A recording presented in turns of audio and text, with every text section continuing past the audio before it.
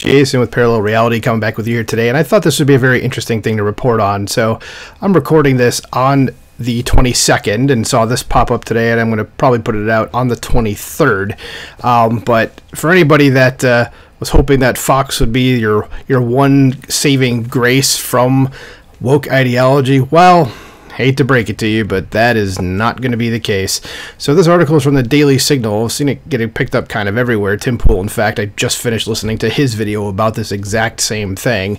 Thought I might actually beat him to the punch for something, but here it is anyway. The article is Leaked Policy Exposes Fox News Stances on Woke Ideology, and it's from, again, today, May 22nd. So, scrolling down, it says, Fox News employees are allowed to use bathrooms that align with their gender identity rather than their biological sex and permitted to dress in alignment with their preferred gender. They must also be addressed by their preferred name and pronouns in the workplace. And what Tim Pool said about this is that they're in New York, and apparently this is a statewide law, so I guess they don't really have a choice about this. But at the same time, like, I think the woman who got it, what's her name here, the Mary Margaret Olahan, like, she actually got, oops, I hit end by accident. She actually got a copy of like an email about this, so it's obviously a policy that they're trying to push, and it's not just something where it's like, well, the state has a law about it, so we have to do it.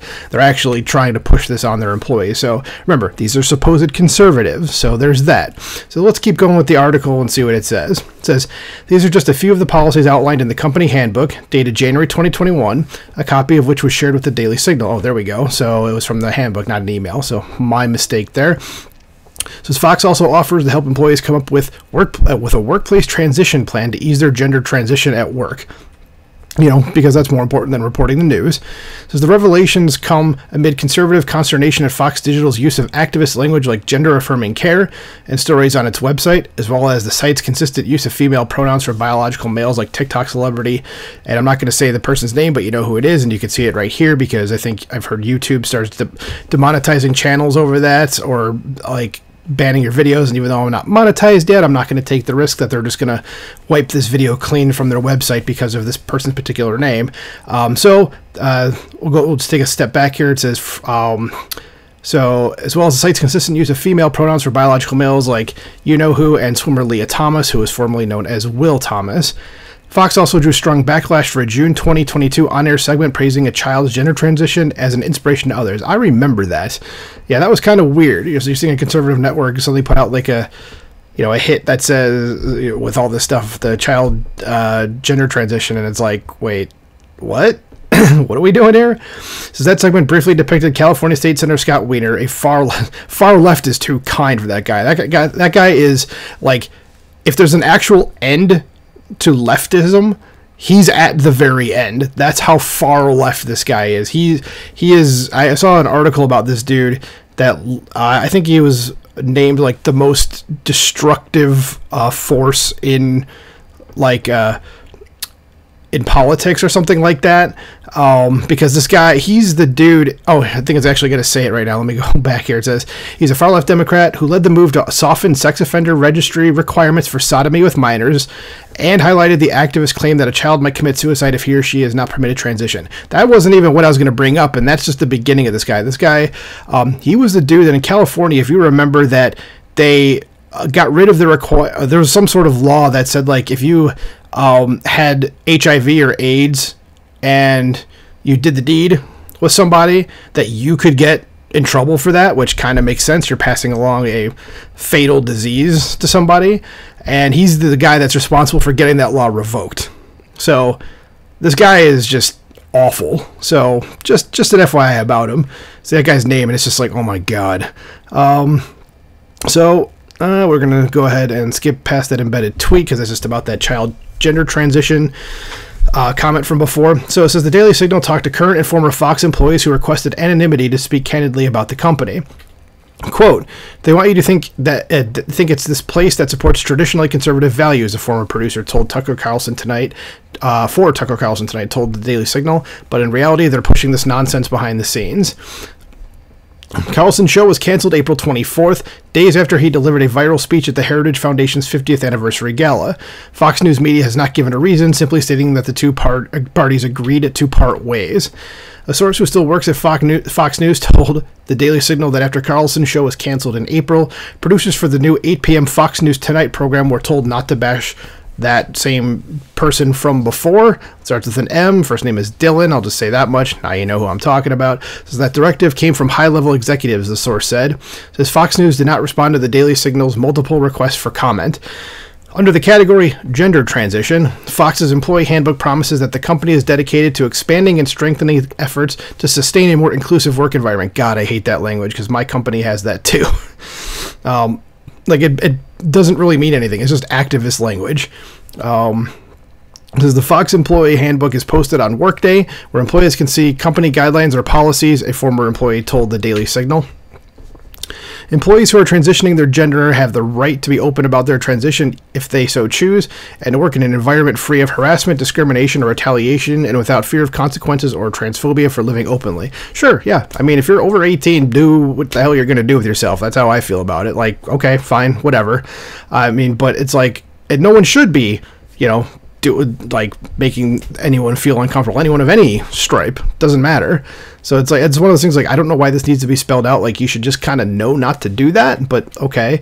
And the people that are usually open about their transition are people that that you see that are just like the Dylan person that we mentioned before, as opposed to someone that's just like, yeah, I'm telling the people that need to know because obviously I'm going to look different. Like, for example, and this is not an apples to apples comparison here necessarily, but I've mentioned in other videos that I had gastric bypass surgery almost 5 years ago at this point, and I didn't want to tell anybody about it, but I thought it would have been really weird if all of a sudden, my team at work was seeing me one day and I looked, and I weighed about 100 pounds more than I did just a couple months later. They'd probably think something was really, really wrong with me. So I told them before the surgery, and I was like, I'm just telling you guys this because, I'm going to look really different very soon.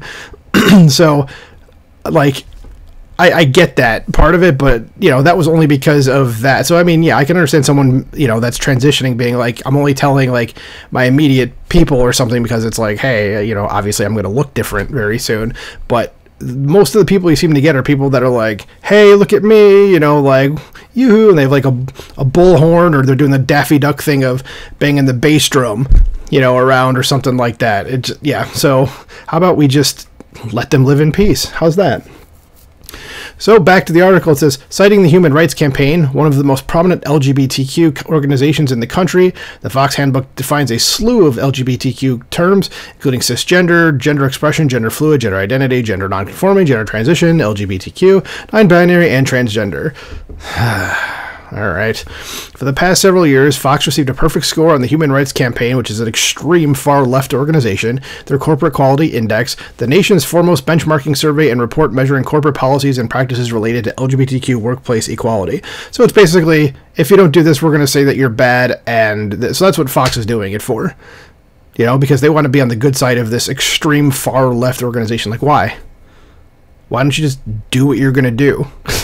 So the former Fox News employee told the Daily Signal that the company frequently mentions this perfect score in employee training materials. Yes, because some organization that's on the complete opposite end of the political spectrum from us, we care about what they think. Okay. It says Fox News devotes hours of programming to attacking woke companies, but ironically, Fox is as woke as the rest of them, another former Fox News employee told the Daily Signal, emphasizing that Fox viewers would be astonished to find out what the company is like. Yeah, and I think we're finding that out because of this article, aren't we? Continuing on, says Fox's policies appear to be aligned with the legal requirements in New York City, where the company is headquartered, and that's what I said before, as well as California, where a large number of his employees work. Okay, well, that too. Says the New York City human rights law requires employers to use the name, pronouns, and title with which a person identifies, regardless of their biological sex. It is a violation of the NYCHRL to intentionally or repeatedly refuse to use a person's preferred name, pronouns, or title. Well, I'm going to go ahead and start referring to myself. If I go to New York, I'm going to start calling myself the Supreme Commander of the Milky Way galaxy, and my pronouns are now just Supreme Commander, okay? And if someone doesn't call me that, then, you know, there's going to be problems, I'm guessing. We'll see how well that goes. Okay, because that's how I feel at that particular moment, just when I step into New York or even California. I just feel like I'm the Supreme Commander of the Milky Way galaxy, and that's what I should be called and referred to as. So let's go ahead and keep running down this path. So article goes on, says additionally the New York City law requires that people be permitted to use single gender facilities such as restrooms or locker rooms that most closely align with their gender regardless of their gender expression, sex assigned at birth, anatomy, medical history, or the sex or gender indicated on their identification. Yeah. Yeah, I mean, I could see where there might be some issues with that. But at the same time, what Tim Pool said in his video, and I agree with him on this, is like, you're not going to have someone that looks like Buck Angel going into a woman's washroom, even though Buck Angel is a biological woman. You look at Buck Angel, and there's no way in hell you'd think Buck Angel was actually a woman. There's just not a chance. Same thing with Blair White in the other direction. Blair White is a biological male. And you wouldn't, if Blair White was going to go into a men's washroom, you'd probably be like, wait, what? Like, this is strange. Okay. So, like, I understand if, like, you're putting in all the work to look a particular way, you know, and you look like the opposite sex, then yeah, fine, go ahead and use that particular bathroom. But if you're just one of these folks out there that's just like, I've colored my hair differently today, and now I identify as a woman, so I'm going to use a woman's washroom, yeah, I'm sorry, that doesn't fly, okay? And you can't just go, today I'm a woman, and then walk in there. I don't agree with that sort of stuff.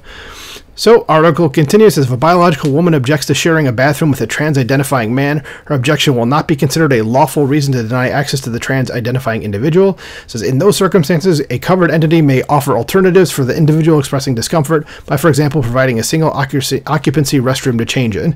Yes, because it's on the other people, on the people who are offended, that they're the ones that have to make all the adjustments, not the person who's intentionally, putting themselves in the situation. Okay, sure. It says the law also specifically states that it is unlawful to require a trans-identifying person to use a single occupancy restroom because they are transgender, non-binary, or gender non-conforming. New York also outlines the workplace transition plan mentioned in the Fox Handbook. California's Fair Employment and Housing Council adopted new regulations in 2017 pertaining to trans-identifying employees. These regulations similarly include an employee's bathroom use, transitioning, dress, preferred name, and pronouns. So, for example, on bathroom use, the regulations state, quote, employers shall permit employees to use facilities that correspond to the employee's gender identity or gender expression, regardless of the employee's assigned sex at birth. Okay, stop with that nonsense. There's no assigning sex at birth. Doctors can tell when you're in the womb what you are. That's it. It's not like you come out as some amorphous blob that they're like, well, I can't tell, doctor. How about you? No, I can't tell either. So let's go ahead and let's just make this one a male. Okay, that's not what happens. Okay, and that's what that language seems to say. It's just, we know what you were in the womb. Okay, you either got a dork or you don't. You got one, you're a male. You don't, you're female. There, we're done. I solved it. Okay, there's nothing else to do with that. Okay, so stop using that stupid language. Article continues, it says, and on names and pronouns, the regulations give individuals a means to take action against their employer. If, quote, if an employee requests to be identified with a preferred gender name and or pronoun, including gender-neutral pronouns, an employer or other covered entity who fails to abide by the employer's stated preference may be liable. For what? I mean, it's like being someone calling you a different name by accident. I mean, I've been mixed up with other people before, and they've tried to call me something, and it's not like I turn into a puddle of tears at that. It's just like, okay, I'm not that person, and I move on. I've been called a lot worse than that too, and here I am today. It doesn't hurt because they're just words, okay? And if someone's calling you, Mike, which is your real name, as opposed to Barbara or something, like, get over it, okay? Trust me, you'll be okay, okay? I mean, just Jesus H. Anyway, as employees who are attempting transitions are encouraged to inform and educate their coworkers about their experience, according to the Fox policy obtained by the Daily Signal, which emphasizes that only transitioning employees may disclose that they are trying to change their biology, and anyone who might know about their colleague's gender transition must respect that person's right to privacy. Of course they should respect the right to privacy, as long as that person is, basically saying, like, let's keep this on the DL or just being like, I'm only telling you guys. But if they're like out and just being like, yeah, I'm doing this, like, well, they don't respect their own right to privacy, so why the hell should I? Says Fox's handbook notes that the man or woman attempting to transition may find the experience stressful and trying, and states that with advanced preparation, the road for someone to be able to express their true self can be made smoother. Their true self. Okay. Yeah. Says Fox also offers to help employees come up with a workplace gender transition plan. You know, because that's all we have to do now. We're Fox News. We're not going to report on the news. You guys have other more important things to do, Fox.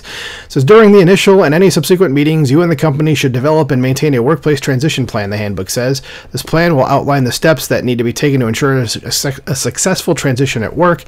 Those steps include when employees want to start using a different bathroom aligning with their gender identity and assuming a new gender identity at work. It also provides employees with time off for treatment, possibly hormonal treatments like testosterone and estrogen, or medical procedures such as the removal of breasts or testicles, facial feminization or masculinization or masculization? It says masculization. Okay, whatever. Or the creation of fake genitalia. All right. Additionally, Fox and the employee would plan out the manner in which and to what extent coworkers and non-employees in the workplace will be made aware of your transition, and when the company will change the employee's name or make other administrative or personnel changes. As Fox employees can go by their preferred name and pronouns, the handbook states, at least to the extent possible. What does that mean? To the extent possible. Okay. Like, either they do or they don't. Like, that's it. It says, but apparently for logistical reasons, until a transitioning employee gets a legal name change, their legal name, often referred to by LGBTQ advocates as a dead name, must remain on company payroll, insurance, and personnel documents. It says the handbook explicitly states that any employee may access the restroom corresponding to their gender identity. Okay. If a transitioning employee expresses a desire for increased privacy, they will be provided access to a single occupancy restroom where available. The handbook says, however, no employee shall be required to use a single occupancy restroom if they do not wish to do so.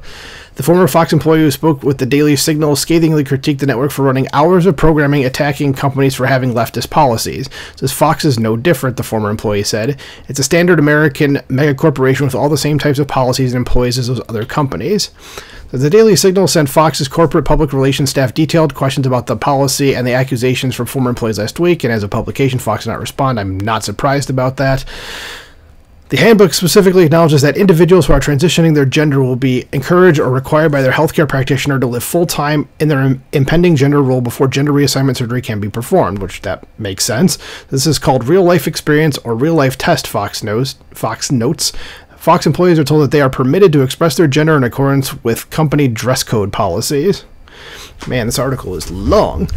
All right, it says, when trans-identifying TikTok star Dylan, we'll just go with that, was first gaining prominence last year, producers for Tucker Carlson Tonight had to fight to be able to refer to Mulvaney with male pronouns in the show's chyrons, the former Tucker Carlson producer told the Daily Signal, and I think that's the correct decision, is to refer to him as him.